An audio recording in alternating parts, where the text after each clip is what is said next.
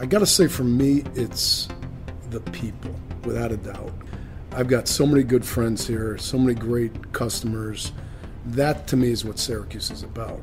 There's just something unique and special about us Syracusans. It's, pardon the pun, but a little bit of saltiness, a little bit of a self-imposed inferiority complex, but, we can make fun of ourselves, but don't you dare make fun of us if you're not one of us. We're hearty souls. We do get out and help, shovel each other out, and there's just something really endearing about our people that makes us special.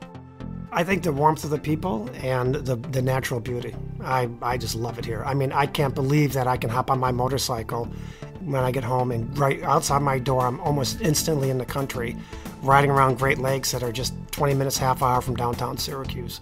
I can't believe we have the sports that we have here. It's phenomenal, big-time sports.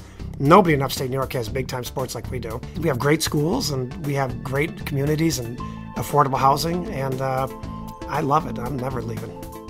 We have unbelievable academic institutions. We have very good schools. Our quality of life is second to none. And now we have some of these growing economic sectors that are really the jobs of tomorrow. There's a lot of iconic things about this town that make it so special. The weather makes us special. I always tell my kids, you have to play winter sports. So now I have a hockey player and I have a cross-country skier.